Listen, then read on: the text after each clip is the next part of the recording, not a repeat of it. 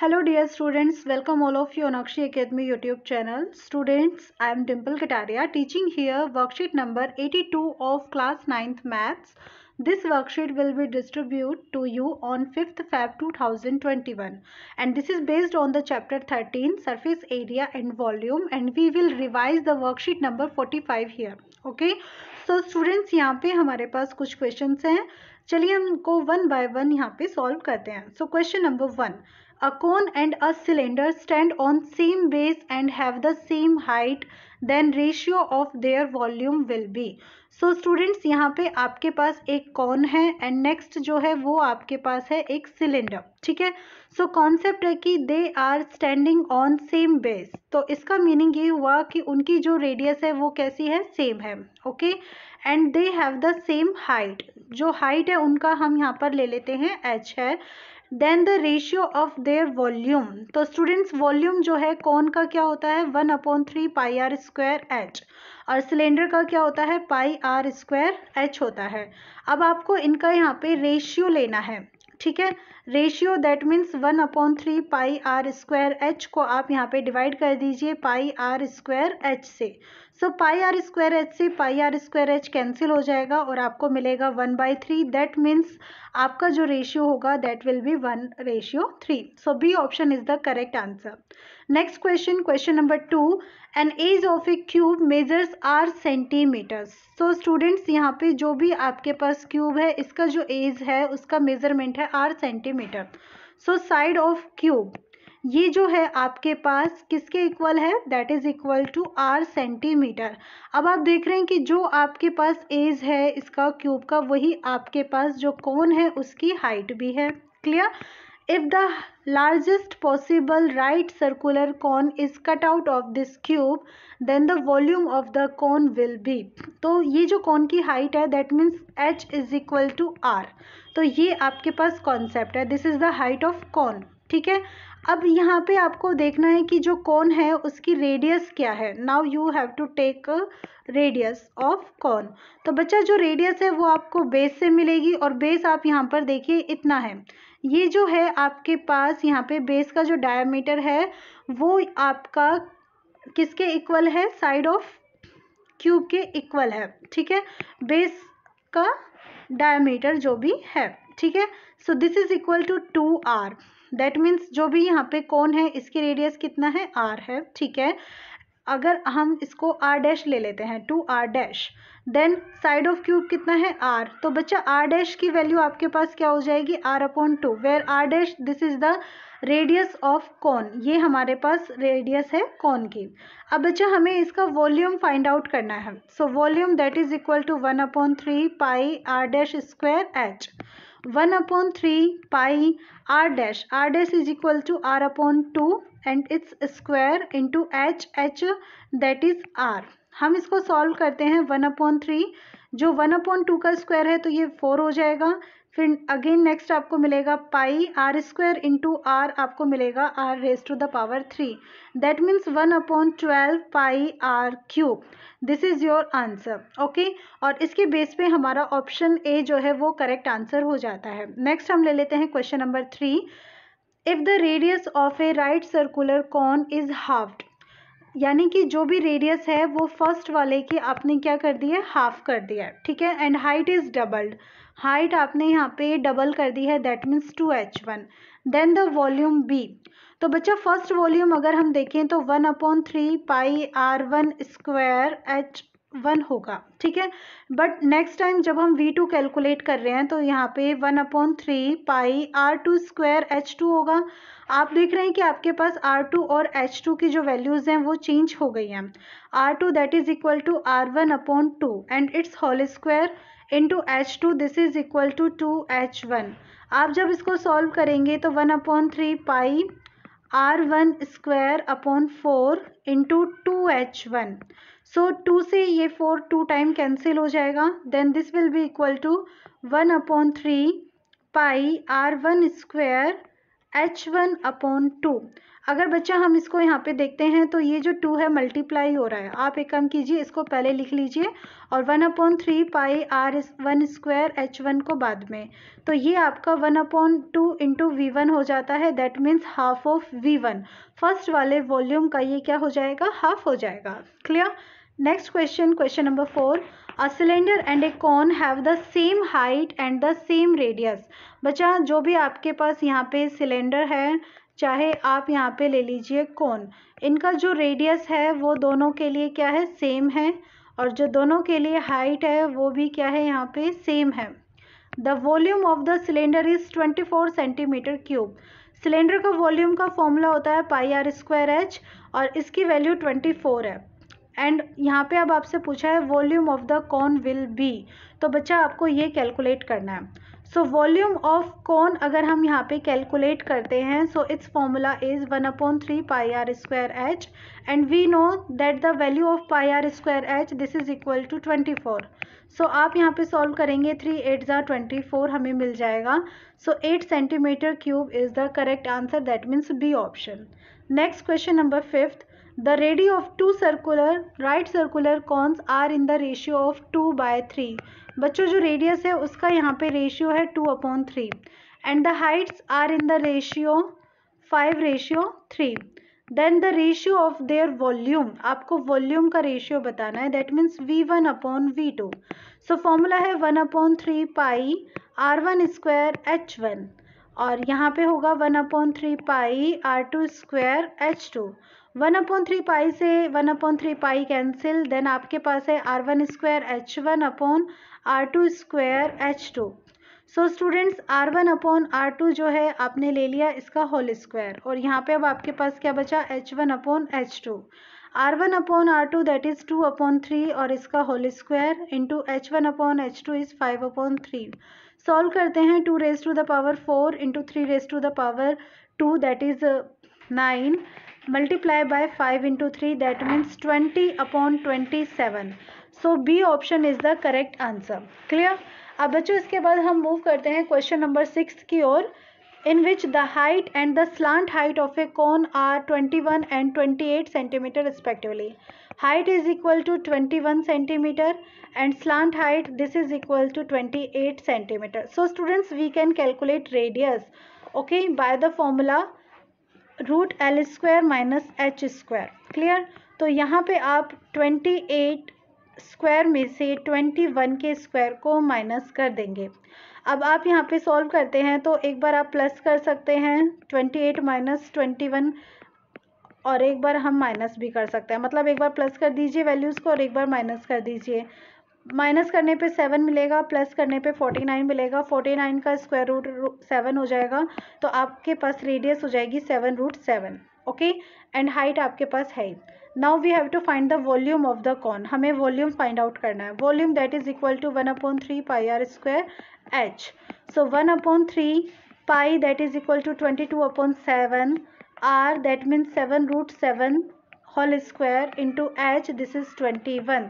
3 into 7 से ये 21 हमारा कैंसिल हो जाता है okay, and values are 22 into 7 whole square that is 49 into 7। हम इनको मल्टीप्लाई कर लेते हैं। सो 22 को हमने 9 से मल्टीप्लाई किया, 22 9 जा हमारे पास हो जाता है 198।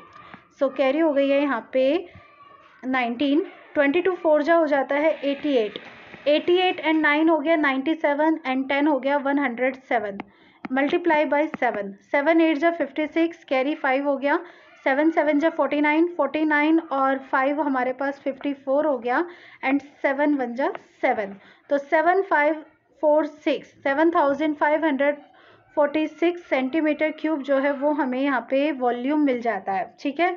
अब बच्चों इसके बाद नेक्स्ट क्वेश्चन हम यहाँ पर ले लेते हैं, that is question number 7।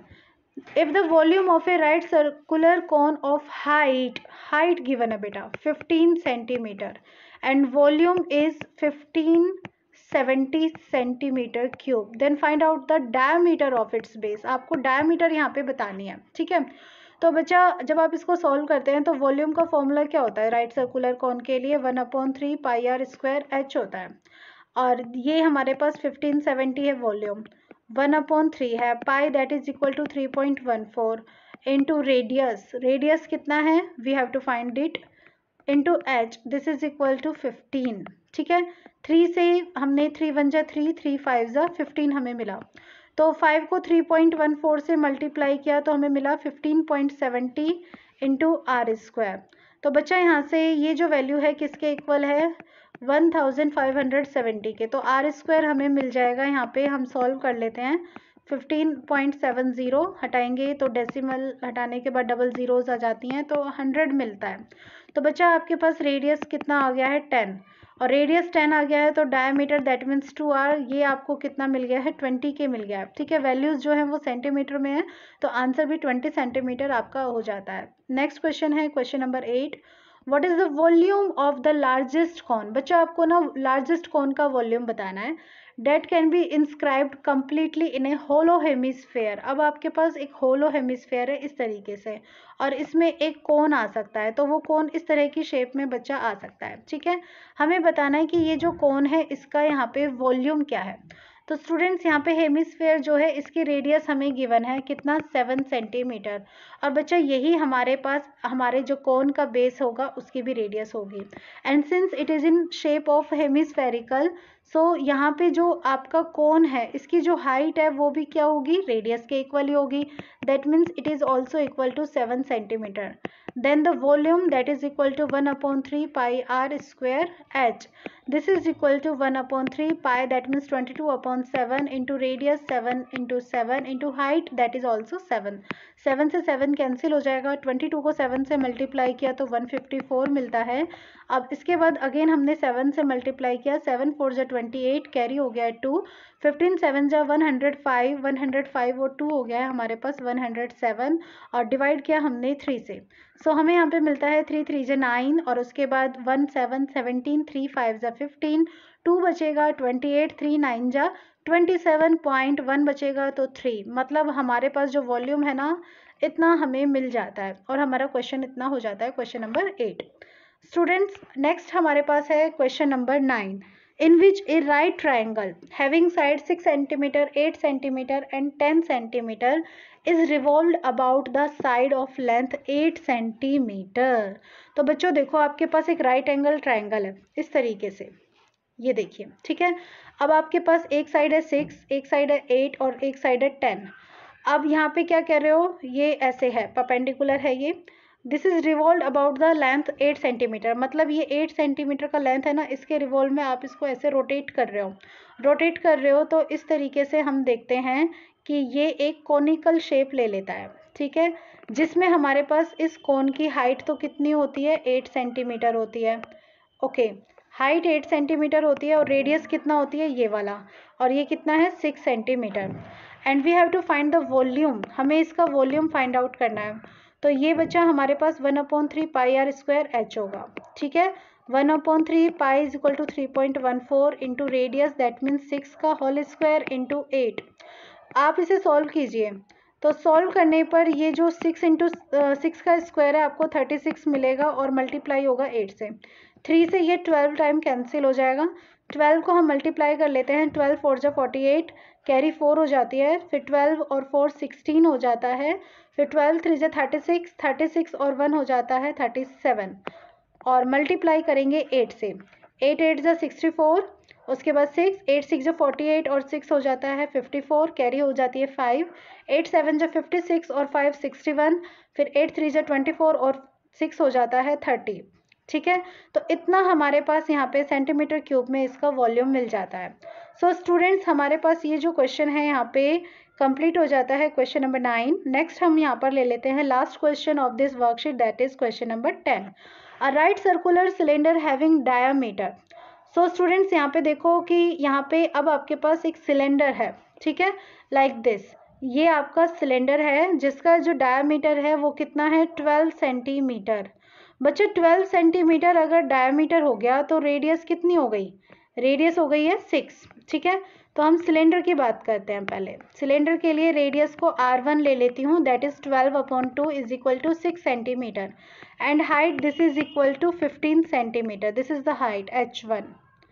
Okay, now this is full of ice cream, the ice cream is to be filled in the cons of height 12 centimetre. अब बच्चा आपको ये जो आइसक्रीम है ना, इसको कोन जो है उसमें आपको ना डालना है, ठीक है। आइसक्रीम को कोन्स में यहाँ पे कन्वर्ट करना है।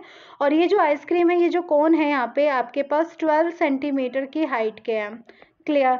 And the diameter is 6 centimetre. इनका जो डायमीटर है वो 6 सेंटीमीटर है। तो बच्चे जैसे आपने सिलेंडर के लिया, हम ऐसे ही कॉन के लिए ले लेते हैं। तो कॉन के लिए रेडियस कितना हो गई है, 6 का half, that is 3 centimetre. And height this is equal to 12 centimetre. अब कॉन्सेप्ट ये है कि ये जो आइसक्रीम है जो आप इसमें कोन में फिल कर रहे हो, ऐसे आपको कितने कॉन्स चाहिए। ओके, तो हम यहाँ पे सपोज कर लेते हैं कि हमारे पास n कॉन्स हैं, तो हमें इन n कॉन्स के जो नंबर है ना, ये काउंट करके बताने हैं। सो नेक्स्ट हम यहाँ पर लिखते हैं let the number of cone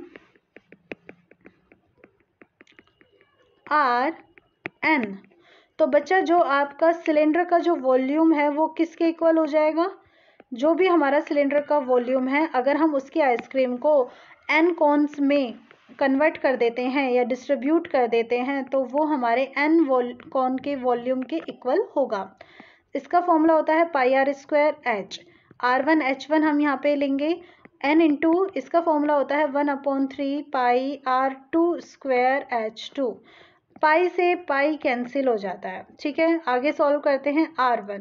R1 हमारे पास 6 है, इसका square that means double time multiplication, और H1 है 15, फिर n/3। R2 हमारे पास 3 आया है, इसका स्क्वायर, और H2 that is equal to 12। लीजिए एक बार क्रॉस चेक भी कर लीजिए, देख लीजिए। R1 6 है, H1 15 है, R2 3 है और H2 12 है, ठीक है। अब हम यहाँ पर देखते हैं, 3 से ये 3 कैंसिल हो जाता है, तो आपके पास यहाँ पे 6 इंटू 6 इंटू 15 होता है, और ये 3 इंटू 12 यहाँ पे शिफ्ट हो जाता है, इक्वल्स टू n मिलेगा। 12 3 से 36, 36 से ये कैंसिल हो जाता है, तो students n is equal to 15 मिल जाता है, यानी कि 15 कॉन्स जो है उनमें हमारी आइसक्रीम जो है वो डिस्ट्रीब्यूट की जाएगी, ठीक है बच्चा। तो ये वर्कशीट यहाँ पे कंप्लीट होती है। अगर आपको अच्छी लगी हो तो आप अपने फ्रेंड्स के साथ शेयर जरूर करना, चैनल को सब्सक्राइब भी करना। Thank you so much for watching my channel.